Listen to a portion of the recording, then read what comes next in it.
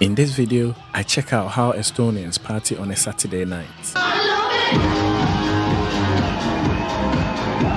And I also bump into a Nigerian, originally meant to be studying in Ukraine, but stuck in Estonia due to the war. On a fateful Thursday morning, and we had these missiles and windows, everything vibrating.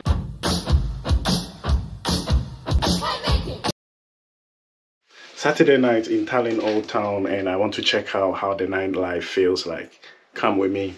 But before I get you to the streets, look on the corridor here. It's like a maze.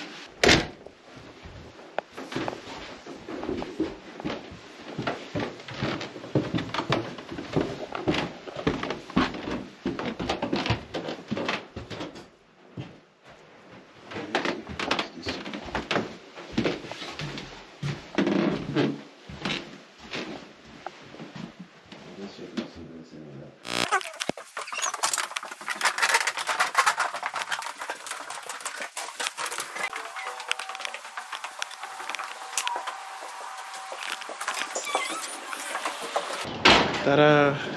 It's like a maze.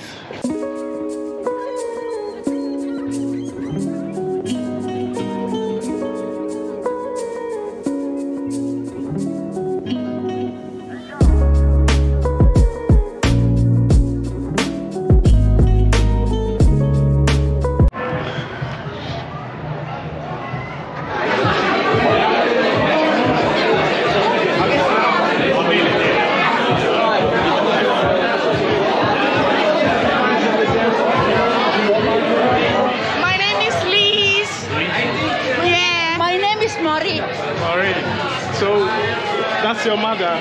Yes. What's up? My mom is first time this lover. Yeah, first time Tallinn. So do you live here? You live in Tallinn? Yeah. Alright, are you go to school or? No, I'm a children teacher. Oh, teacher. Yeah, children teacher. My mom is very crazy and very fun and very so cute. So cute. Yeah, so cute, mom.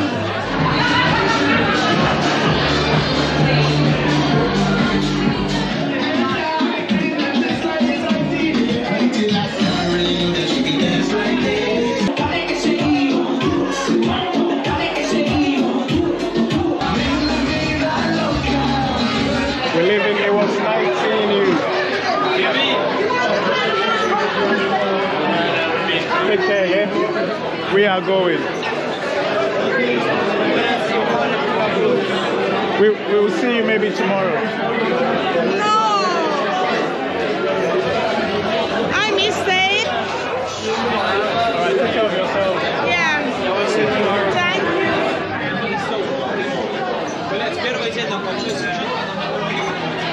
Those two women was mom and daughter. Really nice, very friendly, came and chat to us. Actually, when we were leaving, you can see from the video that they were really sad that we were leaving. But one funny thing is, mom kept on serving her daughter shots, which is new to me. My mom would never do that to me. Woo. And we just seen what else we can see. There's a bar next to our hotel.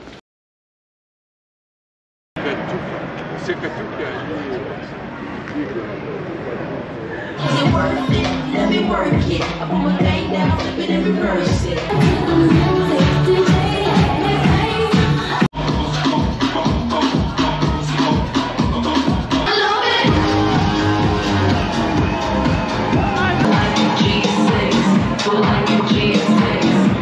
I'll take you to the candy shop. One more taste of what I got.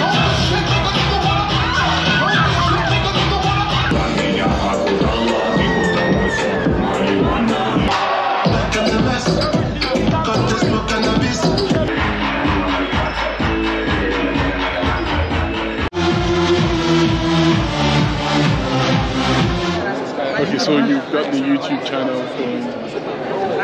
So how long were you in Ukraine for? Well, approximately 7 years. Ooh, 7 years. I studied there, completed my medical degree.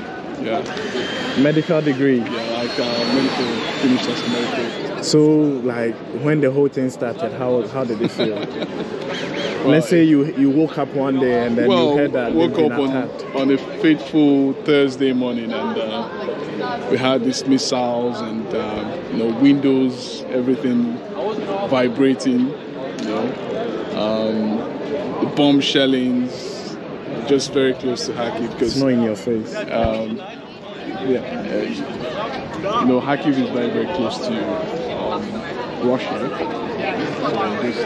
So you were in Kharkiv? Yeah, I was in Kharkiv. And I got a couple of calls, and immediately, this pandemonium everywhere was just in disarray, chaos everywhere.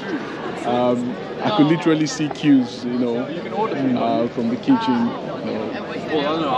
because there was this gas station or petrol station. So everyone was just lined up, trying to get, their own share to escape. And we didn't know what to do. We were confused. No money. Literally had to wait for my pay. Eventually, we got this lucky, these Samaritans that took us alongside. We spent approximately 3 days on the road, traveling, trying to connect to Lviv, just to exit the country. And thankfully, we were lucky, and thank God that everything went smoothly. Managed to get our hands on a few luggages. Eventually moved on to Lviv. From Lviv we went to Uzhgorod. In Uzhgorod we moved to Slovakia, and that was the first port of call. Oh, okay. So it's not been an easy. So entering Estonia, how were you received? No, well, it's a case of mixed feelings, First of all, we're given the impression that okay, everything is okay. Like immediately we got to the borders. They checked our documents, cleared everything, and told us that look, you are eligible to be in the country. And all of a sudden, we were just surrounded and gathered in a place, because 3 of us, said country nationals, like were regarded. And they were like, you are illegal in our country, you didn't come with a visa and you ought not to be here. So the least we can do for you is for you to apply for international protection, not the temporary protection given to Ukrainians. We asked for that. And we were coerced to sign some documents, even against our own will. And, currently most of us are in a mess because some people don't even have a place to stay. And it's really heartbreaking that, people from a war zone came to this territory.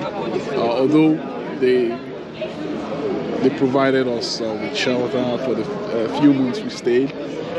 But we had those signs that look, we weren't welcomed in this place. So it's something that we never expected. So, but we are still striving, still pushing. So what was the way forward? The way forward for you. So the way forward for me, there's been some contingency plans in the sense that I've actually applied for a master's program ahead of time. And somehow it's materialized, but yet they're still blocking that route, claiming that I'm illegal and I don't have the right to move over to those countries, to that country specifically, which is a neighboring country, not too far. So I had to take up the case to the court, and something I never expected that I would get to this point. But hopefully I'm trusting and believing that everything will work out. So how is the family taking it back home? it's not been easy. It's not been easy because you know where we come from. Things are not really as smooth. So here they are looking up to you, and having explained the situation, they're only just doing their bit and trying to be optimistic, praying, hopeful that everything will work out. So do you work now? How are you surviving in Estonia? For now, I do work. I work remotely. I do some part-time teaching. Okay. So I use that to just keep body, mind, and soul together. You know, so, thank you very much. Yeah, I appreciate it. And I hope everything works out. Yeah, Nightlife in Tallinn, Old Town. It's really good. We started with a meal, and then we went to Labor. It's like a laboratory. They serve you your drinks in test tube, and it was all packed. And then after that, we went to Hollywood. People are friendly. The funny thing is, people kept on coming to me asking for cocaine, which I just laugh about it. It is what it is. But yeah, it was a nice evening. Yeah, had good fun. Trying to find our way to the hotel. Which side of the bus? Is that side? Anyone. Oh yeah. So you can go here, Yeah. you can go there. Anyone.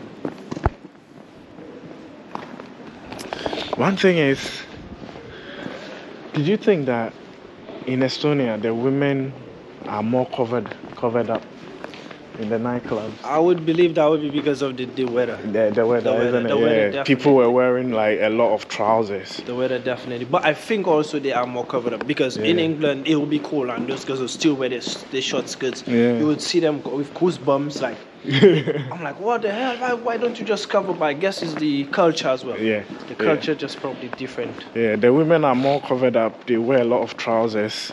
As TJ said, it might be the culture or it might be the code. After the club is shut, everyone is very peaceful. People are not shouting on the streets and they are not making noise. Those who are going home with their boyfriends are going in peace. And one thing I also realized is with my camera at night in Estonia here, I felt more like secured. I wasn't hiding it. I don't know. Like, I couldn't do that in Poland. I felt like I had a lot of hostile, looks and stuff like that. But over here, it was all friendly looks. Would you not say probably because maybe of the water they don't want that? Maybe. But here it's more chilled out. And no one was looking at my camera. People will approach you when they see you holding your camera and that. So yeah, it's been a good night. I'm going to sleep. If you enjoyed this video, give it a thumbs up. Thank you very much for watching and see you in the next one. Bye bye.